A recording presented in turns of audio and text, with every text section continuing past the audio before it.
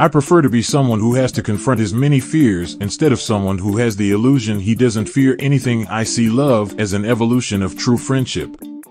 If you find a girl who reads, keeps her close. When you find her up at 2 a.m. clutching a book to her chest and weeping, make her a cup of tea and hold her. You may lose her for a couple of hours, but she will always come back to you.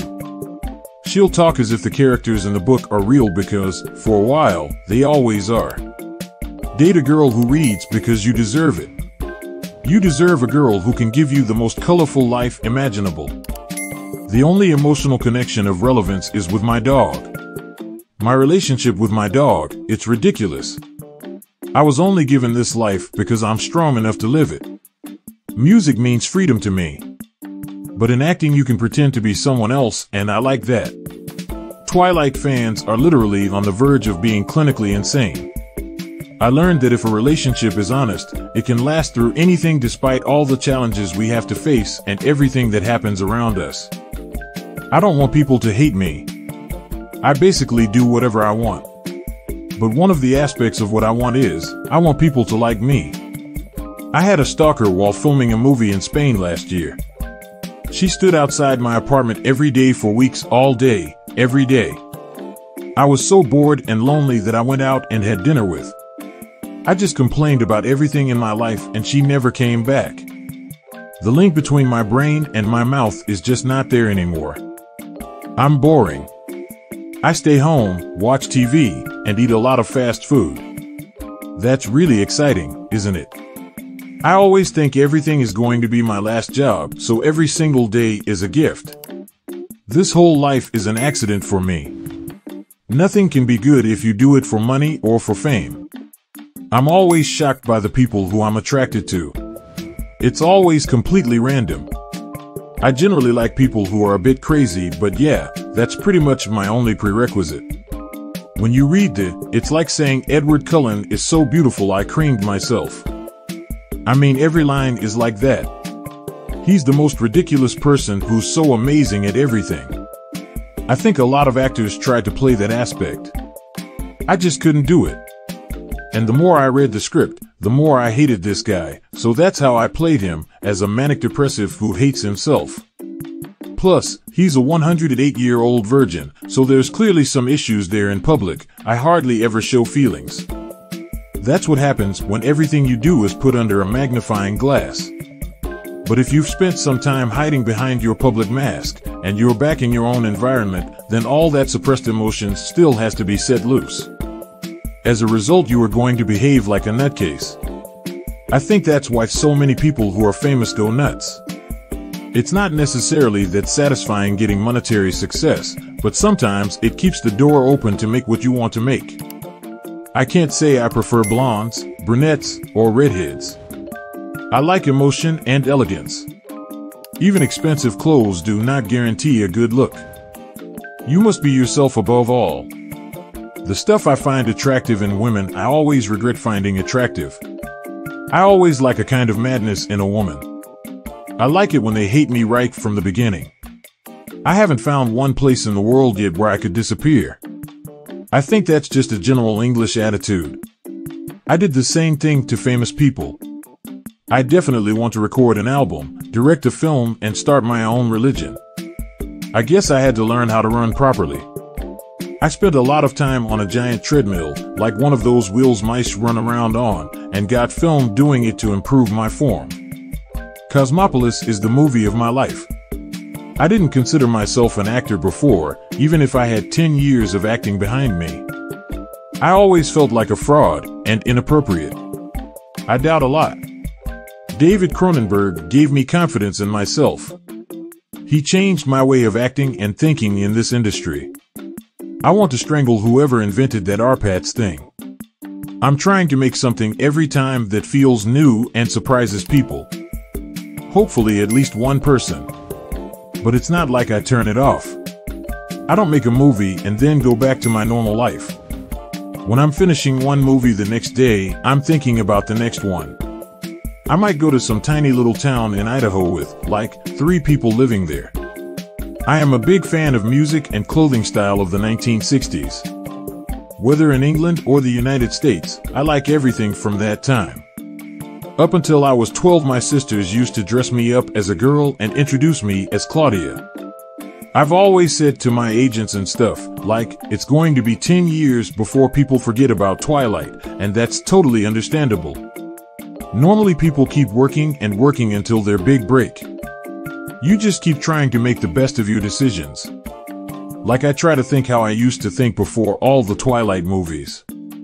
I can't see any advantage to fame. I'm happy with the life I have now. I've got the same 2 friends I've had since I was 12, and I can't see that changing. Girls, you know it's all just a game to them, relationships. Just go around stomping on everyone. I mean, look at this poor guy in the background with his collar up. You know he's just gonna get ruined by women. Sometimes I think, to hell with acting, and then I realize I could be working at a shoe shop. Acting is much cooler. I can't remember who said it, but a soul and a heaven must exist because good people aren't rewarded enough on earth. I always liked that idea, if that makes sense. I hate people who cry around me.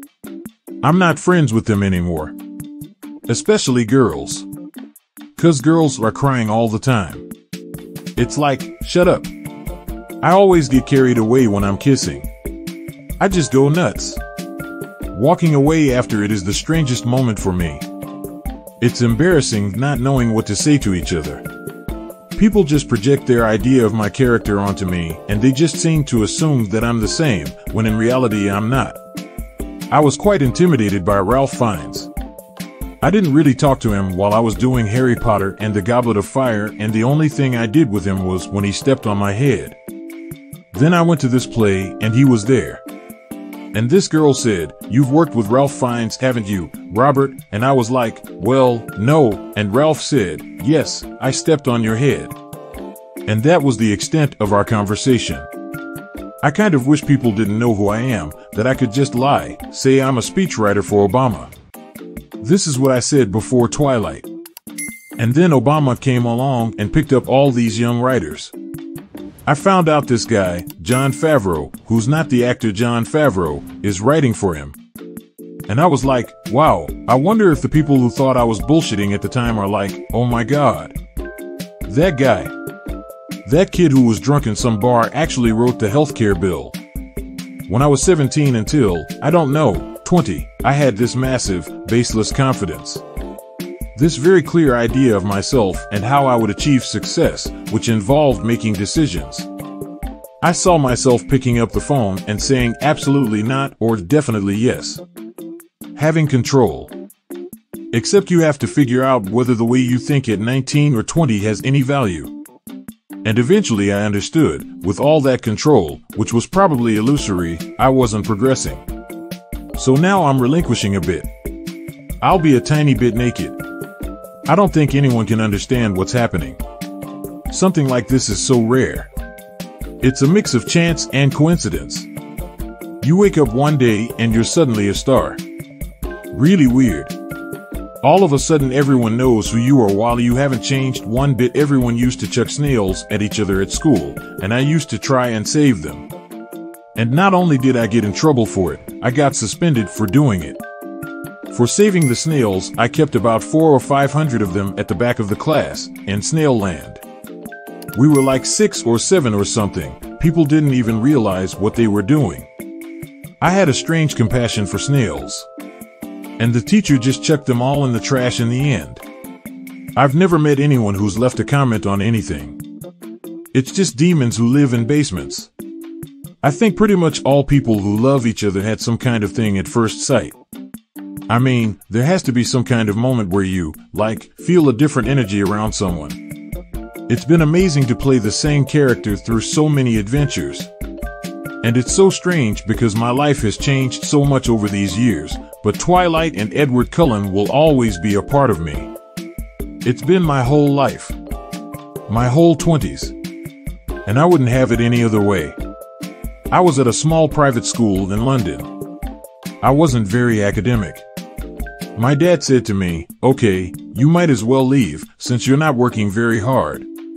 When I told I wanted to stay on for my A-levels, he said I'd have to pay my own fees, then he'd pay me back if I got good grades. All of my favorite actors are American, and I grew up watching American movies.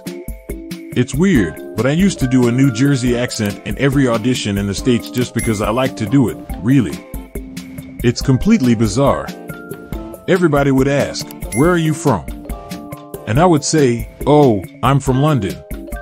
People were asking me how I'd feel when it all ends on the first movie, and I don't think I've ever felt more completely bewildered knowing that I only have a month of Twilight stuff left to do.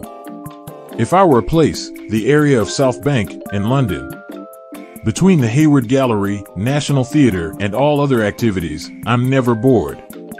I would also say New York for the breathtaking skyline formed by the buildings and the fast pace of the city, whatever the time of day. Sometimes just when I say hello the right way, I'm like, whoa, I'm so cool. I have to look over my shoulder all the time, be really vigilant because at any moment, someone could be filming me or recording what I'm saying. I aspire to be Jack Nicholson. I love his every single mannerism. I used to try and be him in virtually everything I did. I don't know why. I watched One Flew Over the Cuckoo's Nest when I was about 13, and I dressed like him. I tried to do his accent. I did everything like him. I think it kind of stuck with me. I will keep that a secret as it was so indecent I doubt she was in her normal state of mind when she made it. It's funny now, trying to socialize with people. There's this cautiousness about people which I just find really weird. I have so much residue crap in my hair from years and years of not washing it and not having any sense of personal hygiene whatsoever. Even today, I go into these things where I'm supposed to be this sexy guy or whatever, and I'm literally asking, if I get plumes of dandruff on me, can you just brush it off? I'm really afraid of getting hit by cars, like terrified of it. I'm terrified of crossing streets. I'm also very accident prone. I think people aim for me. I remember when I was a teenager thinking my girlfriend was cheating on me and going around riling myself up, pretending to cry. It was totally illegitimate. I actually didn't feel anything. I went to some pub and then went crying all the way home. And I got into my dog's bed. I was crying and holding on to the dog. I woke up in the morning and the dog was looking at me like, "You are fake."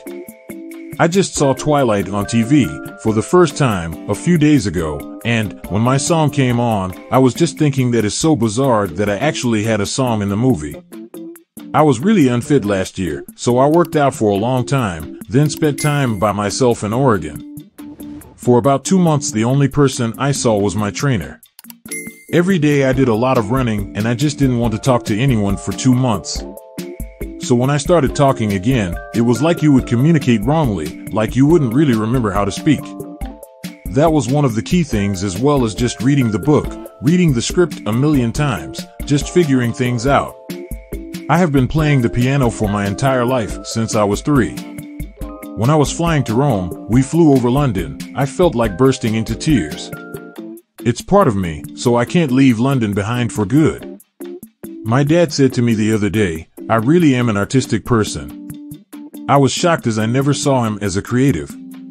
I think me and my sisters are living out that side of him, as my sister is another creative person. She's a songwriter. Money by Martin Amis. I read it when I was 15. I read it hundreds of times since then, and it always makes me laugh. Amos has managed to create a world that is both funny and abrasive. I'd love to play John Self, the depraved hero, whose without illusions he created. I never really considered myself attractive, really. I was always kind of gangly in school. It's nice that I've grown up with the same friends since I was 12. I have a very close-knit set of them. I grew up with a lot of people who a lot of other people regarded as heroes, and no one ever came to me for advice, no one ever came to me for protection, and so I don't ever really think I've been looked at as a hero. The script changed so much over 7 months and just had loads and loads of rewrites. I tried to tailor things to what I was interested in, like the relationship with the dad changed quite a lot because I thought one of the things when you're a young guy, one of your biggest fears is this irrational fear of walking in your dad's footsteps and living the same life as him. I thought, even if your dad's a good guy, You just want to assert your independence on everything, and it causes these irrational sort of rages. The script changed so much over 7 months and just had loads and loads of rewrites.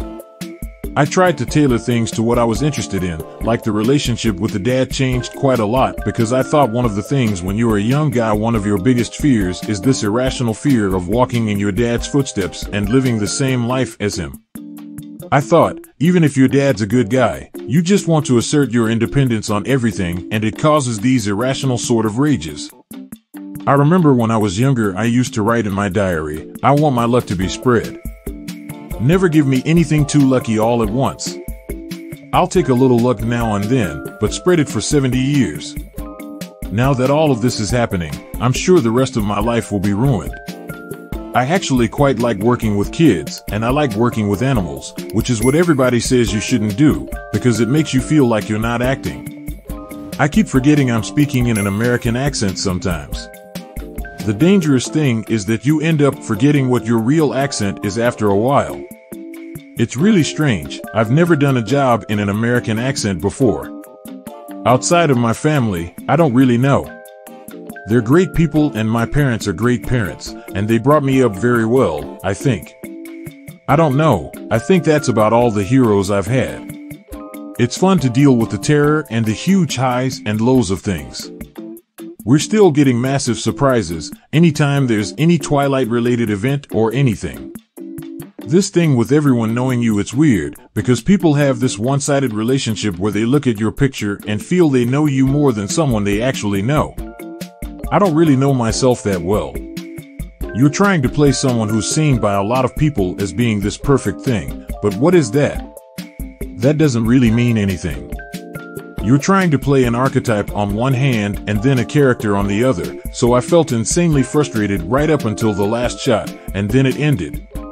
I think that New Moon was my favorite book as well, mainly because I like the juxtaposition of all sudden people being, it's such a hyped character, Edward, and there are so many people looking at him like a romantic hero.